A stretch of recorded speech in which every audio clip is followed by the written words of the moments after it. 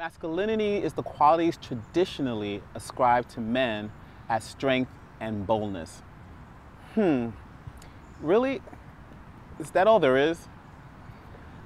Hi, my name is Michael, and I'm the founder of Me Magazine, which is an online gay men's magazine. Me was created to highlight and talk about the topics that we as men don't really talk about.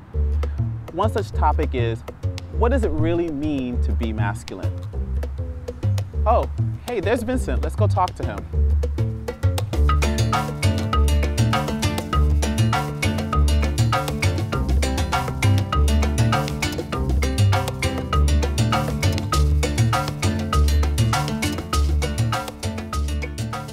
Hey, Vincent.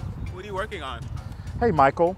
I'm just working on a phrase for my dance theater piece, Shadows, which looks at the essences of masculinity.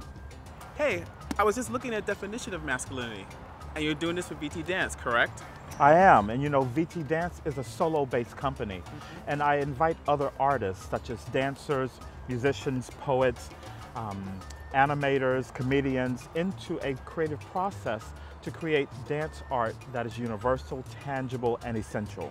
How are you getting your inspiration for the movements? Well, you know, the research is done through a process I developed called Table Talks, where we bring people together to talk about a hot topic. And in this case, the hot topic is masculinity, where we move from verbal dialogue to physical dialogue. As a matter of fact, Derrick is over there working on aspects of the Table Talk. Oh, okay, well, why don't we go talk to him? Sure.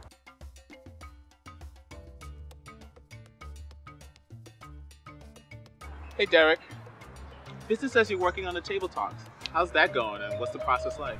It's going well. We bring together people from various backgrounds to talk with each other.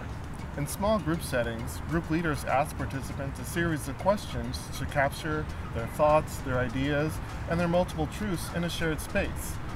At the end of each talk, the main points are summarized, and they're put into a physical manifestations to inform and inspire the creative movement that Vincent will later use in his work. So what would a typical question be?